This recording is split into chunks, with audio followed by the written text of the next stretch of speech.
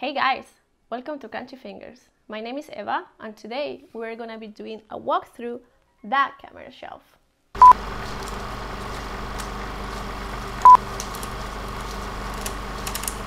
Yeah, so today I thought it would be pretty interesting to go through that shelf and see what we have in terms of cameras.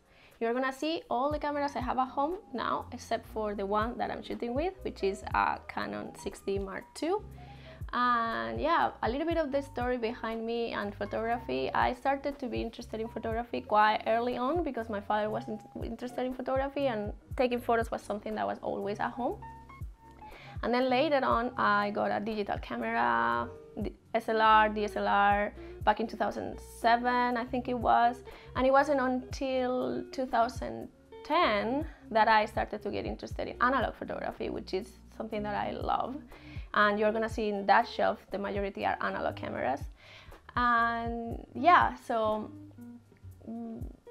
I was really into analog photography, and then I developed my brand, my lifestyle and portrait brand. I started working with clients, so I kind of lost a little bit touch with the analog photography that I love so much and with the creative side of taking photos for a couple of years, and I was more into, you know, using the digital system I was using, the 6D camera, and not so much into the analog use, using the film cameras that I own. But since a couple of months back, I'm actually back into it, and I have to say that I have missed it a lot. I realized why I was so in love with shooting film and why I was so in love with shooting with different cameras, and I'm very happy to go back at it and now being able to share it with you. So yeah, intro shelf. Here we are. Let's go through the camera shelf. What do we have here first? We have the little Lomo LC-A with a beautiful Minitar 32mm 2.8 lens. This is one of my favorite point and shoot cameras that I have worked with. It really delivers very nice images. It has an inbuilt light meter, so it will actually expose for you, and I have to say that the exposure is perfect. I want to do a video on detail about this camera because I really like it. And here we have the Olympus XA. This is one of the cameras that Jimmy has lent me to work with the new bodies. So I have only shot one roll through it now since I came back to analog, and I have loved it. I loved shooting with it. It's an aperture priority rangefinder, which allows me to really work with the depth of field I want to work with, and it has also a built-in light meter, so it will expose the shot correctly, and it does really a good job in it. Here we have our most recent acquisition, I think. This is the Canon Prima 105, and we decided to get this camera because we wanted to have a point and shoot that has a big zoom, because sometimes we like to get close to things. So with this we can actually zoom in and get the shot that we're really looking after, that sometimes with some of the point and shoots and some of our analog cameras we cannot really do. Here we have a tiny little beast. This is the Lomo Supersampler, this guy with 4 eyes. And what this camera does is that it shoots 4 images in sequence, like chuck, chuck, chuck, chuck. So you can get actually the motion of the thing that is happening, the scene that you're taking a picture of. It's quite a fun camera to work with. Here we have the Diana F+, and this was actually the first analog camera that I bought for myself back in 2010, I believe. Lomography was kind of on a hype, and I was getting interested in analog photography, and I decided to get this one for myself. It's originally a medium format camera, but it can also get some adapters to work with 35mm film. Here we have the Polaroid 660, and this is the camera of my childhood. This is the actual camera of my childhood. My parents gave this to me. So this is the camera that actually captured the first photo of me ever taken, basically a few hours after I was born. And it has also captured a lot of family moments since then, until Polaroid and analog photography kind of died out. So I'm very happy to have it. Nowadays Polaroid is making film again, So over some time it was the impossible film, but now one can buy cartridges, 8 shots per cartridge, a little bit expensive, but those cameras are still very, very well working. Here we have another instant camera. This is the Fujifilm Instax Y. This is the first instant camera I got for myself. Probably was back in 2012, I believe. And yeah, when Polaroid kind of went out of business in instant film, Fuji was still working on it and has not really stopped. And the Fuji system has been really popular and rather inexpensive to get the cartridges. So I went into it with this Insta wide format, which has the same area as the Polaroid, but in a wide format. I'm talking about another instant camera. Here we have the SQ6, which is a Fuji system camera in a square format, and it's a little bit smaller, or maybe actually a lot smaller than the square ones that come from the Polaroid. But the colors of the Fuji film is really, really nice, and is, as I said, rather inexpensive, so it's a pleasure to work with. And I really like it to take it out for fun, but also actually for client work, as a backup to have photos taken in the moment. If we continue here, what we have is actually a digital camera. This digital camera is my Fuji X100S, and this is my companion. This has come with me for holidays, and it's basically a camera that is so light and so easy to carry all the time, and with a very fast f2 23mm lens. Basically can be used anytime for anything. Very good for street photography, super, super silent, and I really like working with it as well. The colors of the Fuji sensor are superb, I really love them. Here we move into the Konica C35EF. This Konica actually is probably my best find. I got it in a Japanese street market for equivalent to $3 US, which was nothing. Even had batteries inside. I just went into a camera store, got a roll of film and shot it right away. I only had like 3 days left in Japan, and everything works perfectly. The shots of that film came out very, very nice. And I also have to say that this camera is kind of an iconic camera, because Andy Warhol used to have the same model, the same camera, to take photos of his parties and the after parties and the premieres. So it's kind of a flagship camera, I would say, of the Konica point and shoot. If we continue here, we have a little bit of an oddity, rarity. This is actually a digital all Yashica. It's pretty cute. A coworker gave it to me, and it is digital. I don't think I have ever used it really, because once I got it, I had already other digitals that had bigger sensors. This has only like 5 megapixels, so you can imagine. But I think it's a fine toy camera. It also has a plastic lens, so it's a bit of like bringing this toy camera feeling into the digital world. And I'm keeping it, and I hope maybe one day I can give it to a kid, maybe my future kids, to play with, because it's quite fun also to have.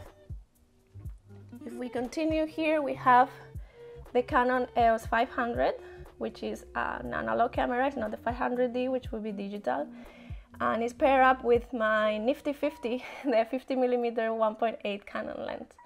This camera I got actually quite recently, because I wanted to have a body for all the Canon lenses that I own from my digital system that I've been using for client work in the past 2 or 3 years. So now that I'm back into analog, I'm like, I want to get something where I can use the lenses I have. I have a 35 1.4 that is amazing. I have an 85 1.8 that I like a lot. So with this little thing, I can then use my lenses. And I have shot 1 roll with it so far, which we are right now working on it. And we developed it last weekend, and now we're working on turning the negatives into positive film. And I'm really looking forward to see how they come out. Here we have the Voigtlander Vito B, and this is the only camera in this shelf that I have not yet put a roll through it. I'm yet to do it. Partially I didn't do it because it doesn't have a built-in light meter, so I could use the phone one, but I wanted to get a real light meter. But now I can use this beauty here, which is a Pentax spot meter that Jimmy has lent me, so I can use that to run a roll through it and see that it doesn't have light leaks, that it's actually working properly. This one's for the 50s, from the 50s, so probably it's the oldest one I would have shot with if I get to put a roll through it. Here we have the Lubitel 166B, which is a twin reflex lens that takes 6x6 pictures in medium format film. And this is quite cool to play with because it has waist viewfinder, which I find it changes the way you see pictures and you see about taking photos. And it's also from the original Lomo brand, so you can see there in the Russian letters Lomo. This one is from the 80s, I believe. Here we have on its side the iconic Polaroid SX-70. This is another one of the cameras that Jimmy has lent me to try and play with. And this one takes SX-70 film, which now Polaroid is making again. And it's actually a very sought after Polaroid camera. Also, there's some company, Mint, that is working in refurbishing them and selling them at quite a high price, and also tweaking them because the SX-70 film originally is a very slow film. You need a lot of light for it to work, and now they're kind of tweaking them so they can take also the same film that the 600 Polaroid takes, which is more light sensitive and it can be nicely used indoors, as we all know with working with the flash. What else do we have here? Here we have the camera of my childhood. This is the Voigtlander Dynalux 1200D. This is the camera that my parents bought for me so I could take pictures myself. When I was a kid, I think I was maybe 9, 10 years old. And it's nothing special, but it's kind of dear to me because it was actually the first analog camera that I owned ever. Not that I bought for myself, but that I owned. Here we have just a disposable one that I found actually in the trash, completely in its package, non-used. We'll see what we shoot with it. And here we have another icon. This is a Kodak Brownie. This Kodak Brownie is the baby Brownie special, and it's from the 40s, but unfortunately it cannot really be used because it takes 127 film, which is not longer in production. But I think it's kind of cool because Brownie camera was actually the flagship camera from Kodak, and is the camera that allowed basically photography to come into everyone's house and become something that everybody had access to. This camera back in the days, in the 40s, late 40s, 50s, cost $1.25. So of course back then that was money, but it was quite affordable. So that's really, really nice to have one of these iconic pieces. And here we have the Zorki 4. The Zorki 4 is basically the Russian copy of the Leica. And this was actually, I believe, the one that they made more copies of, the most popular of the Zorki line. They made about 1.7 million copies of this camera. This one is a bit refurbished, as you can see, has a red leatherette, which I think it makes it look super cool. And I have it paired with a 50mm Jupiter original lens, an f2 kind of fast one. I have shot a couple of rolls through it. For one reason or another, I think because I wasn't really metering right, nothing very special came out of it. But now that I have that spot meter I mentioned about, I want to try again and see if I can get it to get good results. And here we have the Minolta SRT303B, which is also the camera of my childhood because this was the camera, the SLR that my father owned when I was growing up. And tons of photos have been taken with this camera of my childhood, of the family memories. And when I went into photography, and especially into analog photography, my father was not really using it anymore, so he gave me the camera with all the lenses, and I'm very grateful that I can have it in this collection. Here we have another camera that Jimmy has lent me to work with, and that's the Yashica. It's a contemporary camera with the Minolta. They're both from the mid-late 70s, and this Yashica, it's paired up with a 50mm 1.7 lens right now, and we have been shooting a couple of Lomochrome rolls through it. So we are waiting to work with these ones and see how it's doing. But I saw the negatives really quickly and it kind of looks amazingly sharp and nice. So I'm really looking forward to work with those shots a little bit more. And here we have the last one of the collection, which is a bit of a hate-love relationship I have with it. Because in principle, I love it. It's a rangefinder. I love to work with rangefinders. It has a very fast lens, 1.7. 45mm, very nice framing focal length as well.